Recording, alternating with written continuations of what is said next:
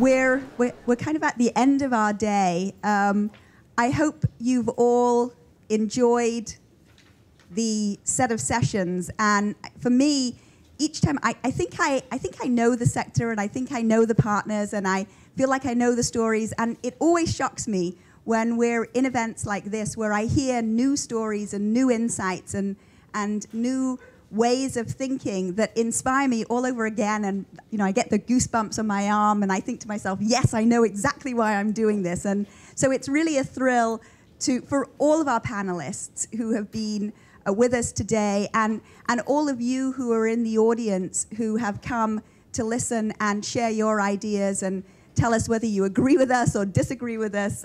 Really thanks to all of you for being here, and very special thanks to Pam, because quite honestly, without you and without the support of USAID, we wouldn't have been able to do any of this amazing work. So thanks to you. Thank you, Nikki, and thank you all for staying. Yes. I know it's been a long day, but it's been a great day, and every year Nikki wants to do a big conference in New York, and that has become a tradition. And this year I said, I think we need to do one in DC. There are people in DC who want to hear about this stuff, and you all stayed and proved that there are people in DC who are interested, so thank you for that. I really want to thank the team at ARC Finance. They are really a talented, hardworking group of people.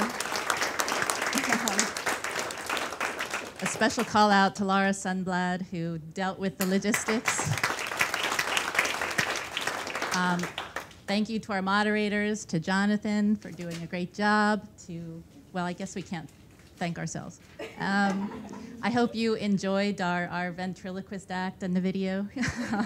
We do have several more about to come out. I have one for SIMPA about their Urja Mitras, so check the website. And you're all here, I'm here. If you have questions, be in touch, but it's a beautiful day.